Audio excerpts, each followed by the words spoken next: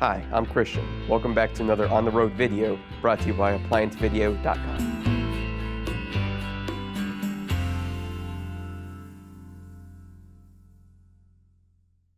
Stop. Before beginning any repair, always be sure to disconnect the power to the appliance.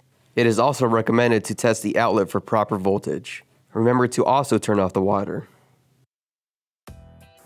Today we're working on a Whirlpool built-in dishwasher.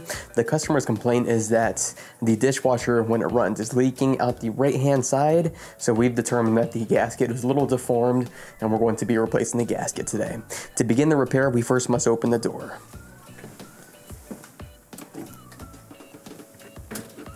The tool you would need to complete this repair is a pair of needle nose pliers. Now that the door is open and we have access to the tub gasket or door seal, using a pair of needle nose pliers, starting at the right hand corner, I'm just going to grasp the gasket and pull it out.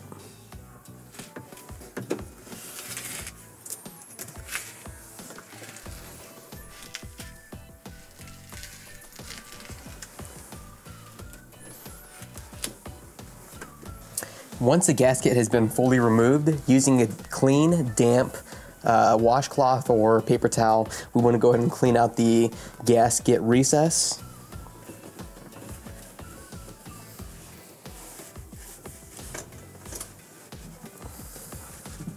We're just trying to remove any bigger pieces of debris or particles. So now we can go ahead and prep our door gasket for installation.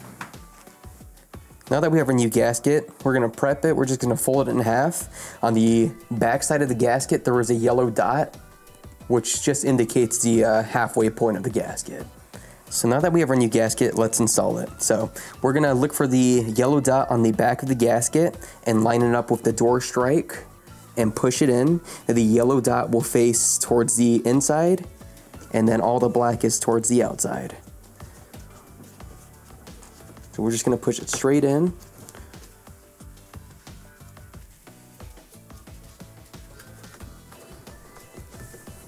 Now we don't wanna push it in all the way because we are gonna push it in most of the way, but whenever we close the door is gonna actually seat the door gasket all the way.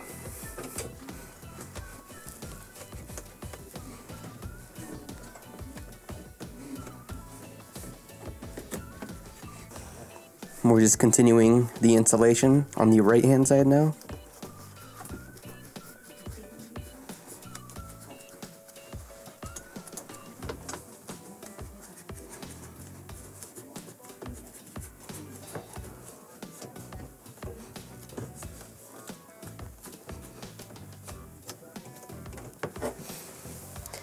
Now that the gasket's been installed all the way, we're just going to close the door a few times to finish sealing that gasket.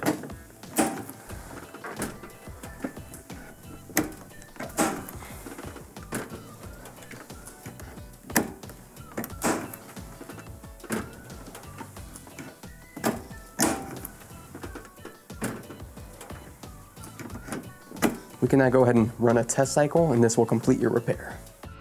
Thank you for watching another quality in-home repair video brought to you by ApplianceVideo.com.